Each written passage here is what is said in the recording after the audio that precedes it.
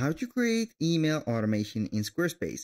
Hello guys and welcome to this new tutorial. Today I'm going to show you how simple it is to create email automation in Squarespace. It is very easy and very simple. All you need to do is to follow up the tutorial from the beginning till the end and you will be good to go. The first thing that you need to do is to head over Squarespace. Then you need to sign in into an account.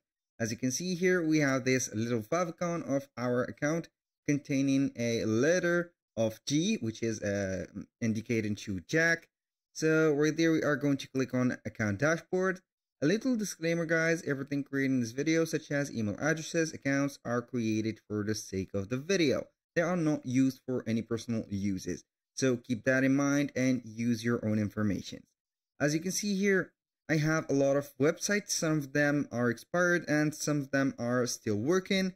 All we need to do is to click right there on create website. If you don't have a website, it would take you to a page right there to set up your specific website. You can create, for example, a store, a consulting website, a real estate website, a design, or a portfolio website. It is up to you to use. You can skip these steps and set up right here, browse templates or build with the help of the AI.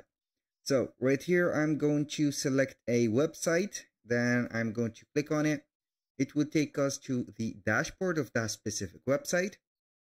Then we will get the loading screen of that specific website. As you can see, it has been loaded. This is a portfolio website that I have created for just an example video. So now, without a further ado, we are going to set up the email automation. How we can do that? Simply, we are going to the left side menu right there. Then we are going to scroll a little bit until we see here the marketing. Click on marketing, and now it will show you the marketing options that you can get. We have a lot of options. So all we need to do is to create a email automation. And how we can do that? Simply, we can go ahead and visit the email campaigns, for example. And right there, we have the templates, we have the automation, and we have everything. So we are going to visit the automation. Here, this is the automation. As you can see, we are going to add a new automation. Click on add. Here, select a campaign type. We have the three types right there. We have for the subscribers activity, 3 types, and we have some customer activity. We have a 6. So for the subscribers, we have welcome email, a check-in email, or a new subscriber email. For the customer activity, we have a thank you message for joining a program or buying some stuff. Product recommendation email. This is a standard. And also we have repeat customers, a reward loyal customers by sending a discount created email right there after a repeat purchase. Follow-up email, for example, for an order, a return, or something like that. VIP email for rewarding customers, and student onboarding email. So let's go ahead and set up one of these. Let's go ahead and click on create a say hi.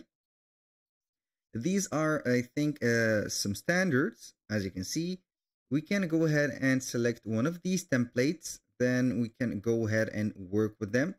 So we are going to set, for example, I would like to set this one. I am going to use this template. Click on use it. So we are going to see the template editor in just a few seconds. Now we have our editor ready. We have the styles and the email component. For the style, we can right here change the email background, the content background, the fonts, and also the text. So for example, I'm going to change the email background to something more clear. Maybe like this color, or we can go ahead and use the sites palette in place of the email palette. So we have here the sites palette, the website that we have created. It has some palettes or color palettes that has been integrated within the theme of it. For example, we have the darker version like that or like that. So This is the same. I'm going to choose something more like that. And this is it. For the content background, you can set it right there to a color or transparent. Make it how much or however you want. For example, like that. And go ahead and put it like this, bluish, sky bluish one. So I'm going to change the palette again to something maybe more bluish. Maybe it will match the theme like that. So for the fonts, we are going to choose a font. I'm going to choose maybe a font from there or mixed like that. Maybe like this. This is a little bit not convenient for me, but I think the standard one is better. Here we have the font size. You can go ahead and set the heading only, or you can set also all the fonts like that, and boom.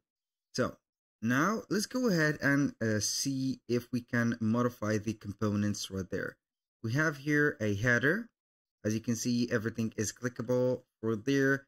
You can go ahead and click on the email right there or the header. You can add a logo, for example, an image, logo, or a text.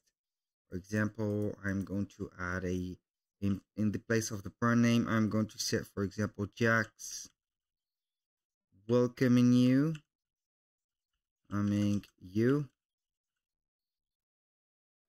Jax is welcoming you. For that, you can go ahead and make the font size a little bit better, or also you can change the color of it. And here you can add some padding, some sections, heading, and etc. That was for the image. Also, we can add an image or a logo. Here for this specific banner, we have a banner. You can put it a grid, a card, for example, or whatever you want. A slide maybe. I'm going to stick to the banner. You can set a spacing, a section color to it, and also you can show the captions on it. Here we have the demo image, which is unlinked. You can go ahead and put a link on it. So whenever a client click on it, they will be redirected to another page or a menu. That was for this specific one. So right here we have a section, and all of these are some sections. If we click on the plus button right there, you can add a section. Here we have a text section, an image, a spacer, line, button, blog, discount, and product. You can go ahead and add whatever section from these, then you can modify it. For example, we are going to add, let's say, a blog. And for there, you can go ahead and select the blog section or post that you have created already into your website. In my case, I didn't or I don't have currently a blog, so I will retrieve that. Now let's go to another thing that we can modify, which is the email. Here we have the subject line, we have the email preview, to and from, the sender and recipients. Here we have the footer, if we are going to add a footer or not, for the business name, legal name, the city and country. You can schedule it and then you can send a test. And to finish, if you want to send it to a recipient, you need to upgrade to a premium account. That was all for today's video. Thank you guys for watching. I hope that you have enjoyed the content and hope to see you soon on the next one.